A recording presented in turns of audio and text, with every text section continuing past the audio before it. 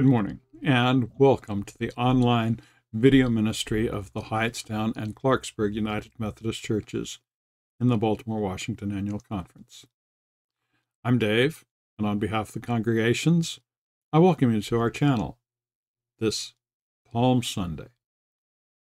Today we celebrate, along with the procession that day, Jesus' entry into Jerusalem, announcing that he was the Prince of Peace. Easter's not yet in view because today we don't know of the arrest and the trial and the crucifixion.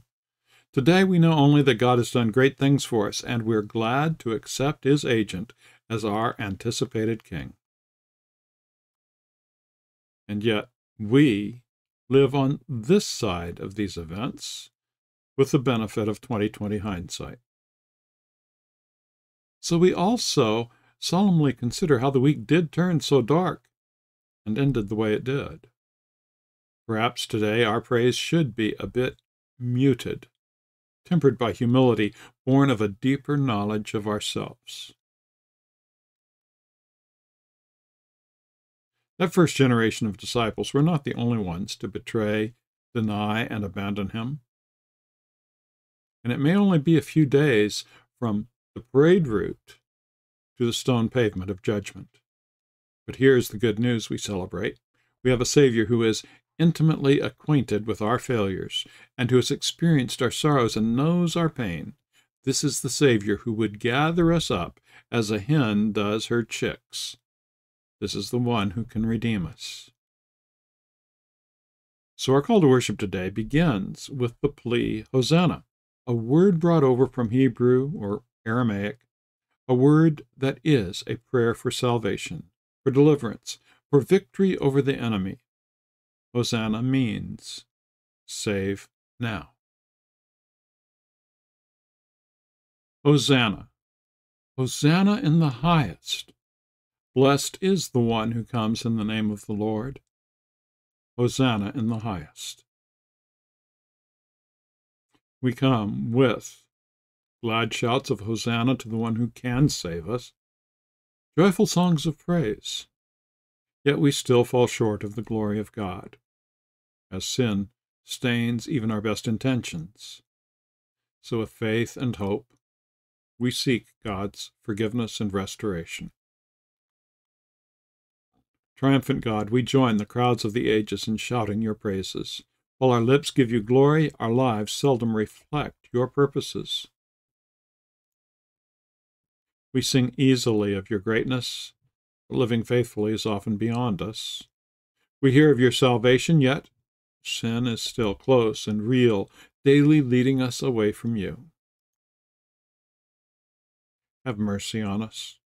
Ride into our hearts with healing grace. Forgive what we've done and direct who we shall be. Lord, save us. Hosanna. Amen. Let's take a moment in silent prayer.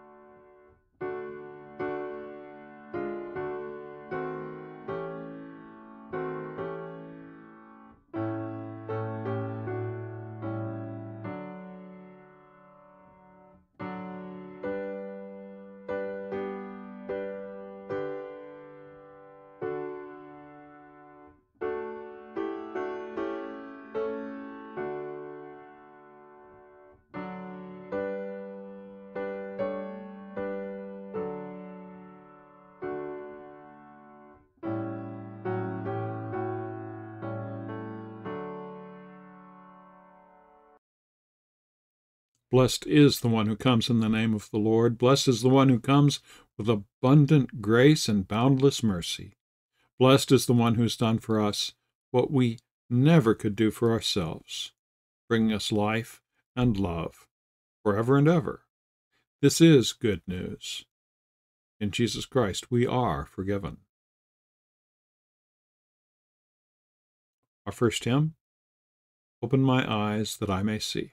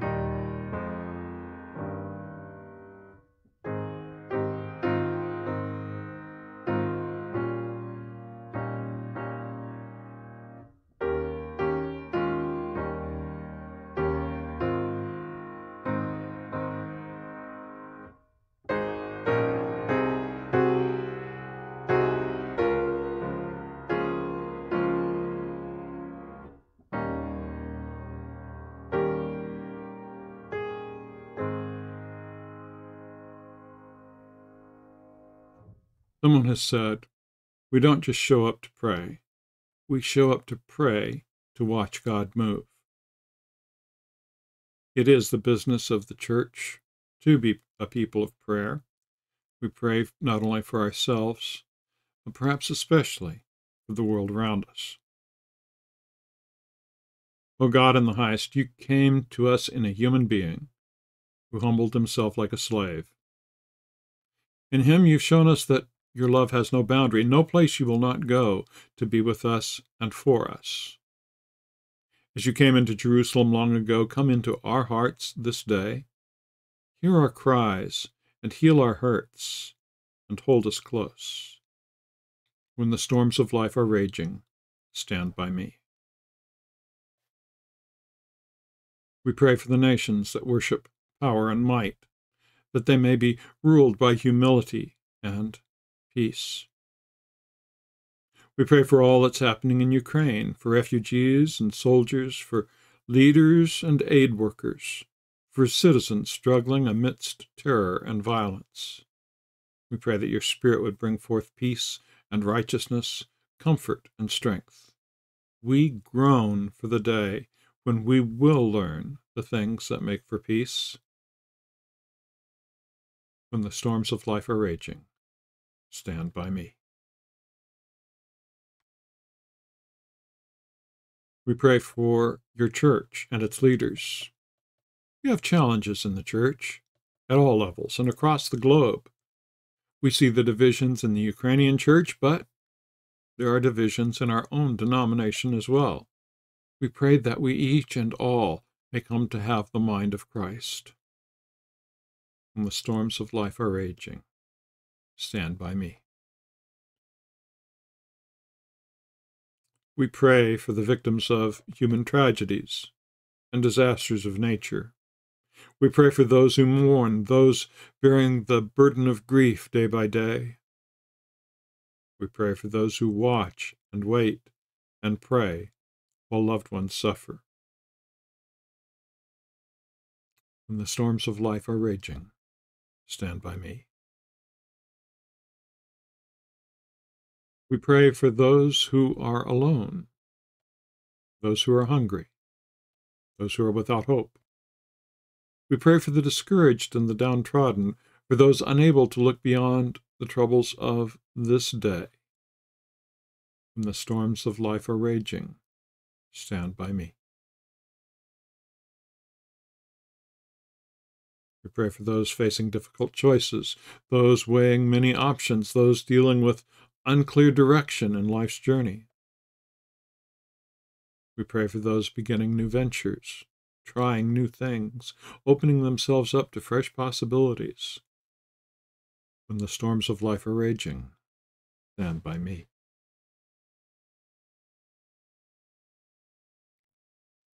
We pray for those who are sick and those who provide care.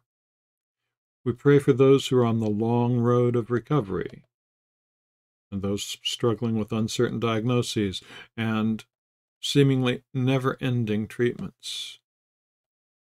We pray for those who are rejected because they are seen as being weak. When the storms of life are raging, stand by me. O God, as this holiest of weeks unfolds before us, and we retrace the suffering and death of Jesus and claim once again the promise of resurrection, we pray for those who are in prison, the repentant and unrepentant, and those falsely accused. We pray that you would seal in our hearts the message of these holy days, that in Jesus you are with us and for us in all things, even suffering, even death, and that in Jesus you've overcome every power that would hurt or destroy. When the storms of life are raging, stand by me. God of compassion, through Jesus Christ, you've come to us and shared our common lot. Mold us into people who show your mercy and keep us obedient to him whose name is above all other names, Jesus Christ. Hear all of these prayers that we offer in his name and in his Spirit. as now we also pray the words he gave us. Our Father, who art in heaven, hallowed be thy name. Thy kingdom come, thy will be done on earth as it is in heaven. Give us this day our daily bread, and forgive us our trespasses as we forgive those who trespass against us. And lead us not into temptation, but deliver us from evil. For thine is the kingdom, and the power, and the glory, forever and ever. Amen. We continue in prayer with this next hymn. It is another Carolyn Winfrey Gillette hymn, O God, we rage at hurtful things. Familiar tune. I hope you'll sing.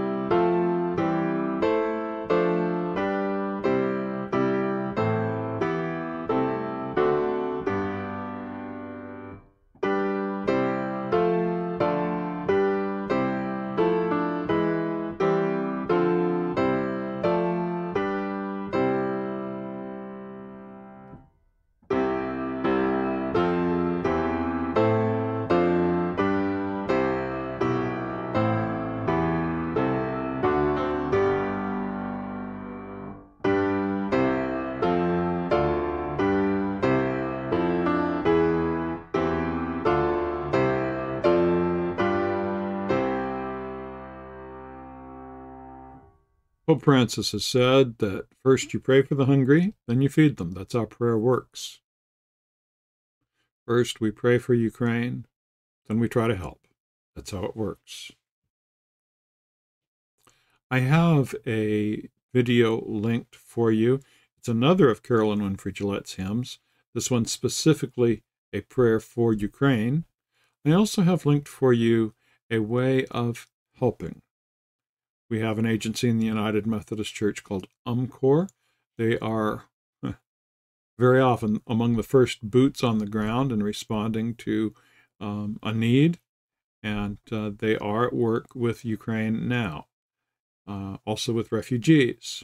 And so if you'd like to work with UMCOR in this, there's a link for you on that as well. Both links are in the notes below this video. As we go, let us go out from this virtual time, this virtual space, and into this coming Holy Week, trusting that God is with us and for us in every time and place. May the grace of our Lord Jesus Christ, the love of God, and the companionship of the Holy Spirit be with you and abide with you this day and always. Amen. The Postlude is Stand By Me, a line of which we quoted in the prayer. And then we also have a sermon video. In-person worship times are 9 at Hightstown, 10 at Clarksburg. We also have a fellowship time via Zoom at 1 o'clock. You would be welcome at any of these.